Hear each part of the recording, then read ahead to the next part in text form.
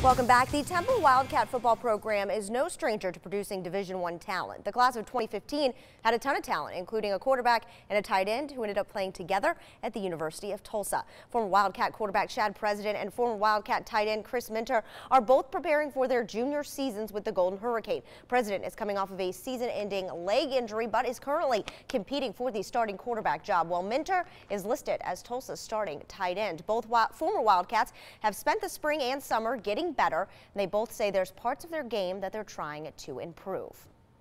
I feel like it's my job to lose, being the older guy, knowing most of the offense, and I just feel like I just got to go in fall camp with confidence and then execute at a high level. I just think working on the deep throw, being more accurate and consistent, and then the intermediate throws going from hash to the other side of the numbers, and then just putting the ball in the right spot.